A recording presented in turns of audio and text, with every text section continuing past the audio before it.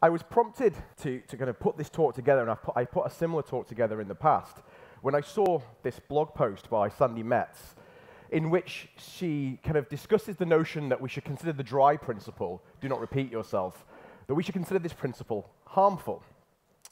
And she says that duplication is far cheaper than the wrong abstraction.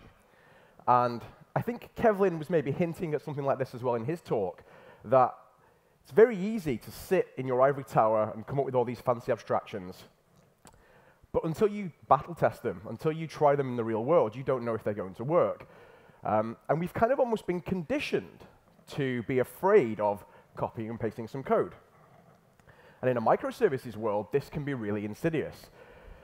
You're trying to have these isolated services.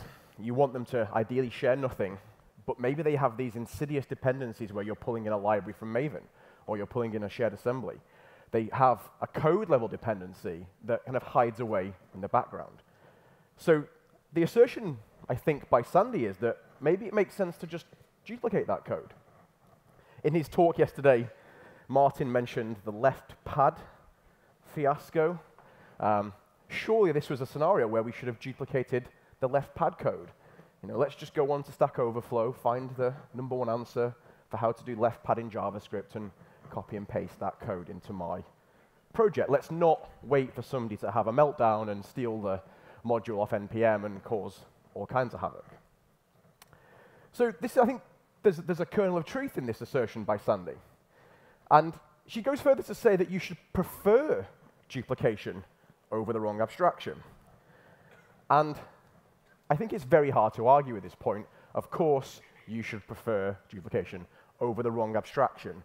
But there's something inherent in this sentence that I think is kind of possibly slightly wrong. And this notion of the wrong abstraction.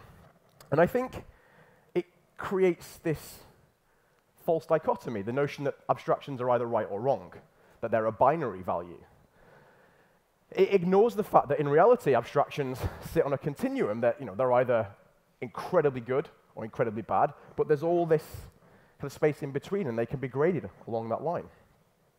It's not the case that we're trading off duplicating code so that we avoid the wrong abstraction, or sharing all the code and getting the wrong abstraction.